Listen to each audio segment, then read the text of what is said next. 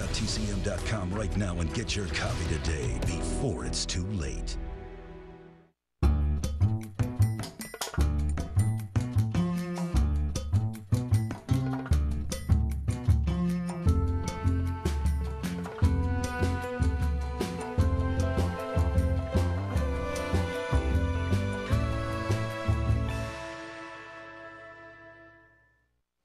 Hi there, thanks for joining us on TCM. I'm Ben Mankiewicz. Robert Osborne has the night off.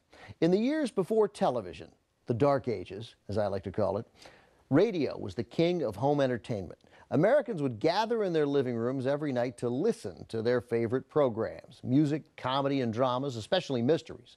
In 1944, Columbia Pictures took one particularly popular mystery series, The Whistler, and brought it to the big screen, producing 8 Whistler mysteries in just 4 years.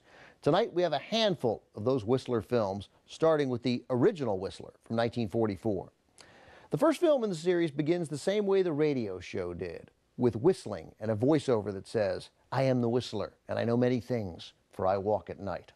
The Whistler wasn't a private eye or a crime solver like Sherlock Holmes or the Saint. He was an unseen narrator who presented the story to viewers. In this first film, Richard Dix stars as a grieving widower who hires a hitman to end his life. But when Dix changes his mind about suicide, it turns out calling off the hit is not as easy as arranging it.